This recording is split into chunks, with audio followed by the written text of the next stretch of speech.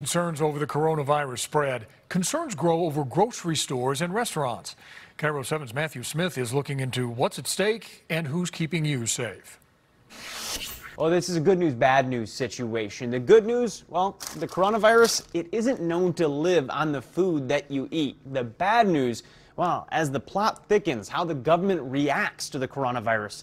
The FDA, it's doing less food inspections in foreign countries. Not doing those inspections means we'll have one less safeguard that we usually have available to protect against foodborne risks. Sarah Sorcher is with the Center for Science in the Public Interest. Her concern?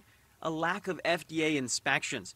The foot traffic in our area has dropped. The virus affecting more than people.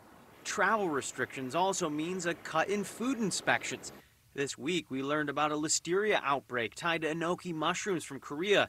It's those type of storylines that remind the public the work done by the FDA matters. Imported foods are still being screened at the border, and there's still precautions being taken by businesses and third parties. So it's not time to panic just yet on food. So what is the concern right now? When it comes to the coronavirus, it's more about how close you get to one another while you're actually out and about shopping. We gotta still eat food. I try not to worry too much, but I mean, we're all just worried, I think. We're going to talk to that mother and doctors about those necessity trips, the things you have to do, going to the grocery store to get food to eat so your family and you can get through this coronavirus mess. That's coming up in our next hour.